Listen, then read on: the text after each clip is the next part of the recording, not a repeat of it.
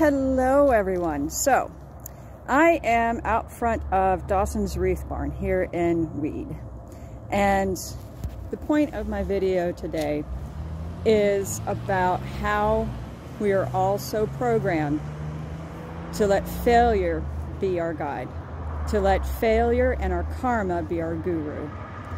How many times have you taken the opportunity to let yourself be complacent and not keep trying?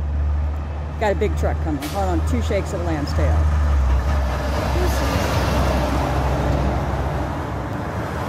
This woman here, about 5 years ago, I heard another business owner in town give this woman a whole heaping spoonful of bullshit about how this is her 3rd time trying to have her own business, doing the same thing she's doing right now. Oh, she'll never make it, this, that, and the other. And I was like, wow, from one small town business owner to another, you are trying to rip her world apart. And because she was passionate about what she was doing, she's made it. She's still here. And to that person who said that, I hope that you realize that it takes passion and not listening to the bullshit for your dreams to come true. I mean, you're in business still, barely, but you're there.